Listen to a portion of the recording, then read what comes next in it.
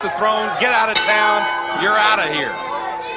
I don't think that the Queen has ever thought of abdicating his position. As a matter of fact, the Queen tells me that he does not like to change his position at all.